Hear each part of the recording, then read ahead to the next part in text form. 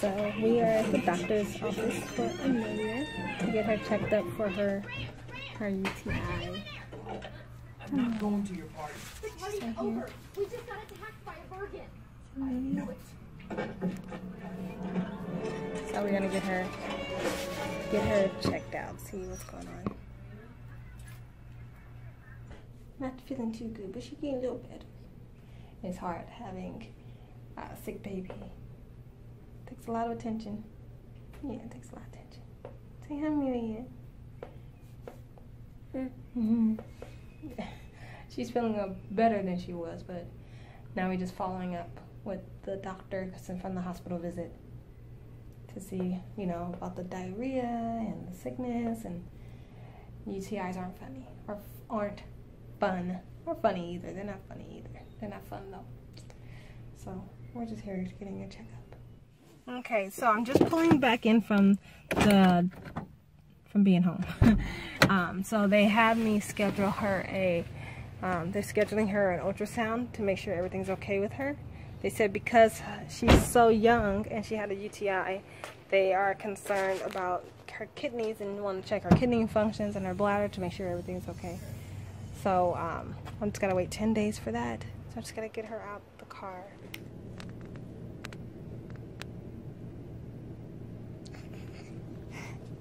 So right now Amelia is nursing. She slept for 2 hours and I slept for maybe 30 minutes while I took a nap. So today was the first day in 4 days that she ate solids. She refused to have solids. She refused her bottle. All she wanted to do was nurse. So I think it had to do with the pain that she was in. So today I want to go to the store.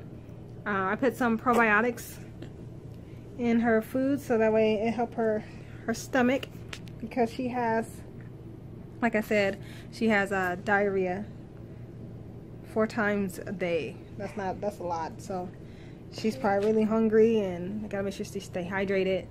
And the doctor said get her some electrolytes, so Pediatrician, we're gonna get that. Get her some yogurt, help her tummy, and just make sure she's okay. She's mostly been sleeping with me, because you know, if you know babies, when they're in pain, they're clingy, they want to stay next to you. So that's mainly what she's been doing, staying close and crying when I'm gone. I'm sure that's part of her age, as well as feeling sick. So she keeps looking at me every time I talk. She's like unlatching. But yeah, I'll show you guys what kind of Pediatrician I get her. So here's what I got for Amelia. I'll tell you guys, I was going to show you. I think I grabbed the wrong one. This is the off-brand Pedialyte. Electrolyte solution. You didn't want Pedialyte, you want a Pediatrician. No, I didn't want Pediatrician, I want Pedialyte. This a Pedialyte? Yeah.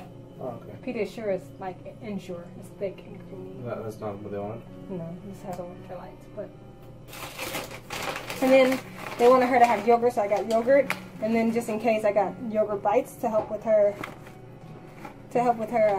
grip. And I got some cinnamon oatmeal because she doesn't feel good. I got her some chicken noodle,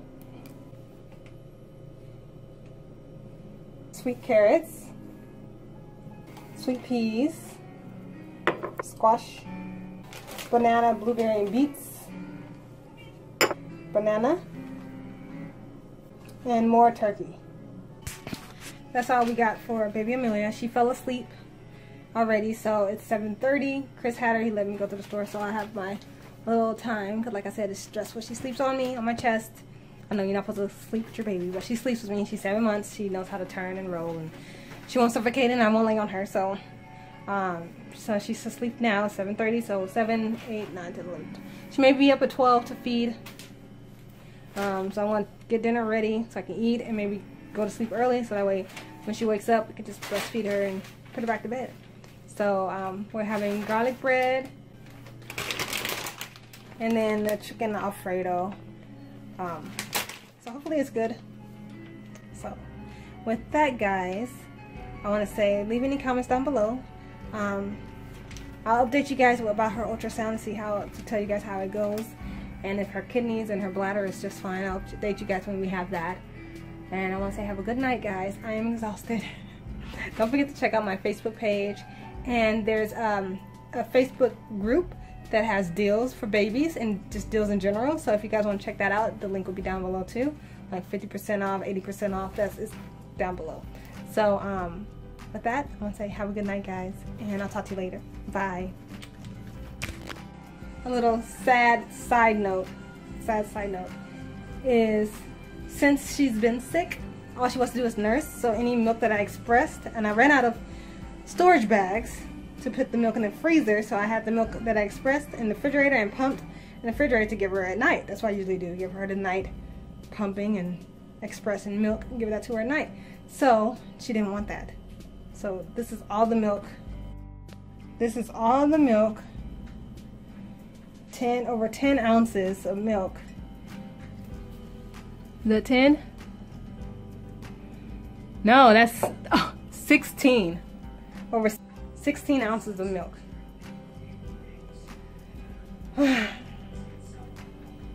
So leave a comment down below on what you guys would do with this. I heard some people make soap out of it, so that way if they have eczema or breakouts, they use it for the baby, or rashes, they use the breast milk soap. Or baths, that's not enough for a bath. Or maybe I could put that in her bath. Maybe I help with a UTI. I don't know. But leave a comment down below, guys, what you guys would do with this. Would you guys just dump it down the sink? I don't know. Don't know. Oh, and there'll be a link down below for the storage bags too. Check it out. Don't be like me and lose 16 ounces of milk. All right, bye.